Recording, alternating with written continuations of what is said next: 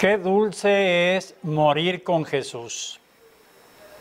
Esta historia ocurrió allá en los Estados Unidos hace ya algunas décadas. Resulta que hubo un terrible accidente ferroviario en el cual chocaron dos trenes de pasajeros. Fue terrible aquello porque hubo muchísimos heridos y muertos. Al lugar del acontecimiento terrible, acudió un sacerdote de un pueblito cercano. Llega y ve aquella escena terrible donde hay muchísimos heridos, muertos, quejos, ayes, una escena terrible y conmovedora.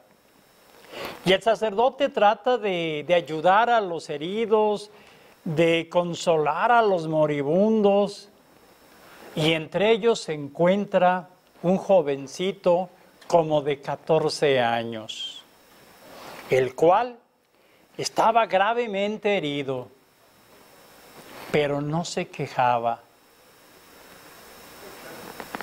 De hecho, el sacerdote se extrañó de que aquel muchachito no llorara, no se quejara, de que estuviera muy tranquilo. El sacerdote le pregunta: oye muchachito, ¿necesitas algo? ¿En qué te ayudo?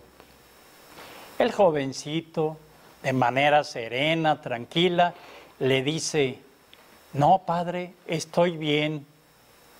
Creo que hay otros que lo necesitan mucho más que yo. Es que estoy contento. Ah, caray, ¿cómo que estás contento si ves lo que acaba de pasar y te estás muriendo?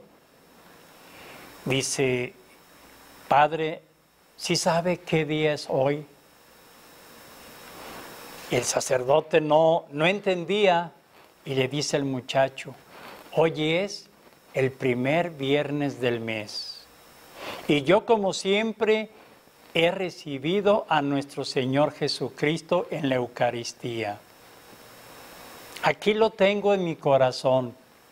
Él me acompaña en estos momentos difíciles de dolor, de angustia, pero a la vez yo quiero, en cuanto muera, irme a encontrar con Él allá en el cielo. El sacerdote entendió que aquel muchachito de escasos 14 años estaba bien dispuesto a morir. Espiritualmente estaba en gracia de Dios. Luego recordó aquellas palabras que Jesús le dijo a una monjita, María Margarita de Alacoc, que aquellos que perseveraran en la devoción de comulgar los 9 primeros meses consecutivos de cada mes, no morirían en pecado mortal. La pregunta que yo te hago es: ¿estarías tú dispuesto a promover y participar de esta santa devoción?